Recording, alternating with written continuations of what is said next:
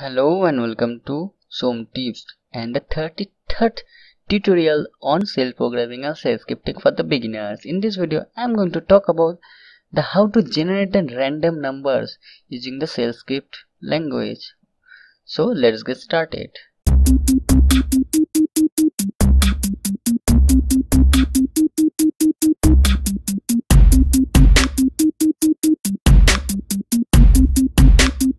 So before going to the program code, I am going to discuss about something about random numbers. If you have used C programming, you have already created the random numbers using the rand function. What is the random numbers? If you do not know, I am going to say random numbers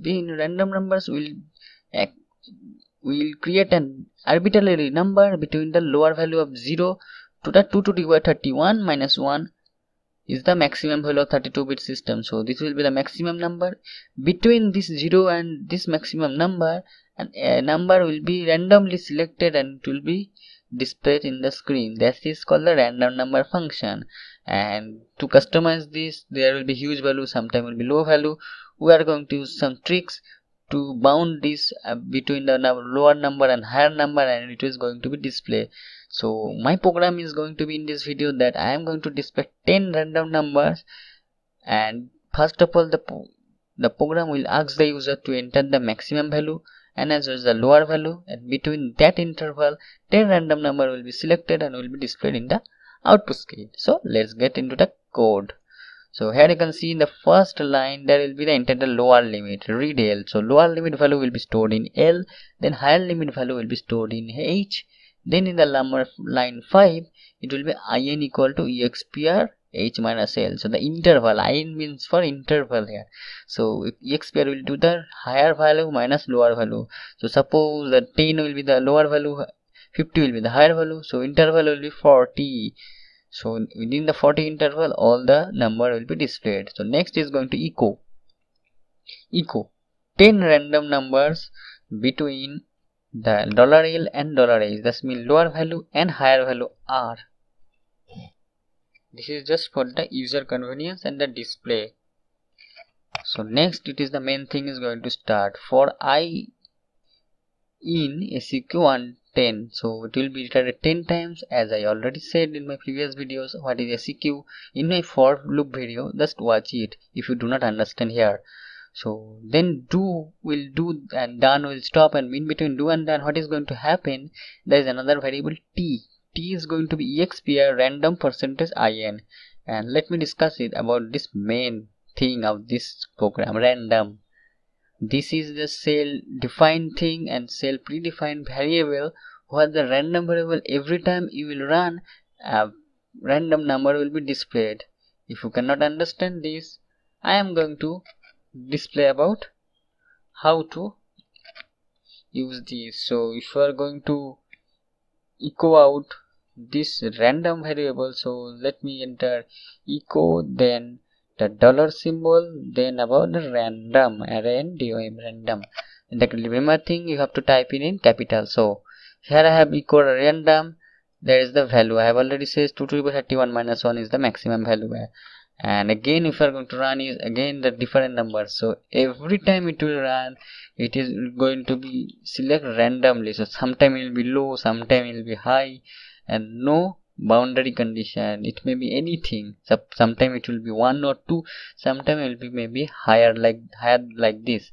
So I am going to give it some boundaries. So this and this huge number is now, suppose let this huge number is inside this random and it will be divided and the remainder of this. So suppose if you are going to find out the 1 to 1000 number of between 1 and 100, suppose the higher value given by the user is 100, so the random number will be chosen between 1 and 100 and it will be divided, and the remainder using this percentage. You all know the remainder will be saved in t. So t here I am supposing kind of temporary because this is not a final value. So as you are going to percentage of the getting the remainder of this division, you already know always remainder will be less than the divisor. So here what is going to happen, suppose the value, suppose here the value were previously was some between 2000 and you are going to happen it 2002. So if you are going to user have entered here 100, then it will be 2 remainder, then the 2 is going to be in t. So next what it is going to do, it will just 2 plus the lower value. Suppose I have entered not 1 to 100, I have entered 10 to 100, so 10 will be added with 2, the 12 will be the last value of n. So 12 is the my random number, and it is also going to be fallback between 10 and 100. So in this way all the program is going to happen. So this is the boundary condition I have given. First of all the remainder will be taken, then the remainder will be added with the lower value, and that this is the 10. 1 to 10 means the 10 time iteration for loop, not the 1 to 10 random numbers. When I am going to run is this program right now, you will be very clear. Another thing is that in my previous videos of array with this shell script, I have already mentioned that this array is support only in bash shell. You have to run bash space the file name.sh, and here is also the same thing. Random function is not in the normal shell, you have to run bash shell. So what you have to type, bash space the file name.sh.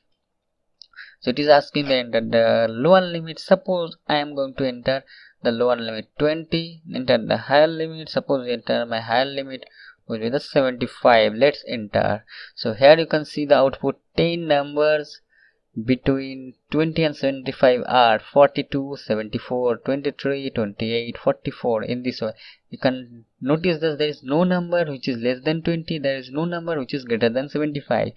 My program has been run successfully and accurate. So this is the random number program function in bash shell. So you have to run with bash then program.sh. If you found this video helpful, please like this video, share this video and comment if you have any query, and don't forget to subscribe sometimes to get more videos on my channel. Thanks for watching this video. Hope to see you soon in my next video.